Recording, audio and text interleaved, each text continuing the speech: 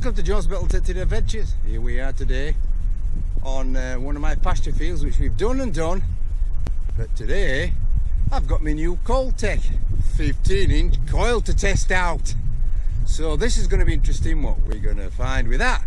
And then we've got my buds, Carl and Stuart. Now Carl has brought his Apex with his D-Tech. Is it 12-inch?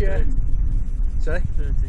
13-inch 13-inch coil. So let's have a look at that.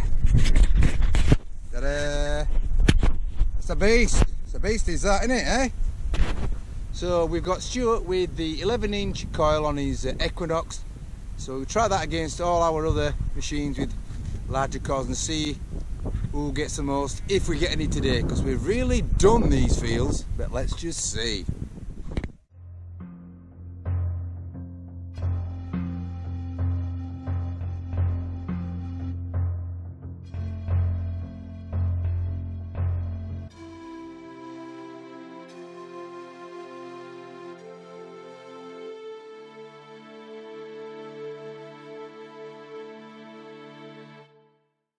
Century pottery, probably some sort of big jug.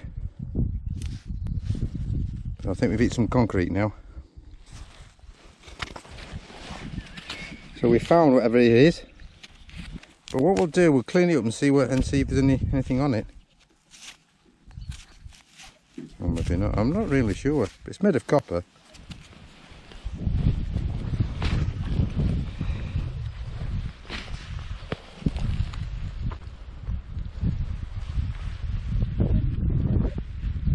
Straight down, I think. I'll try the pinpointer, see if I can get it.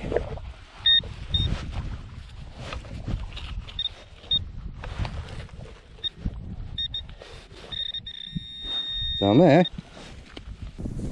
Georgia 5th, sixpence. Hey, well done, pal. So you're on silver. Oh, just it.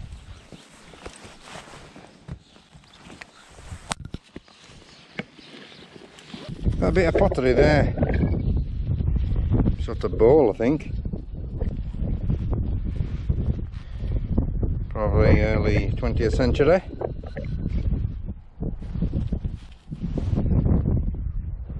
Haven't we got the target down here somewhere?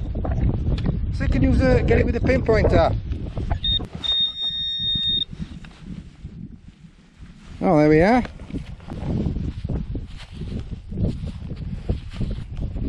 Georgia 5th penny.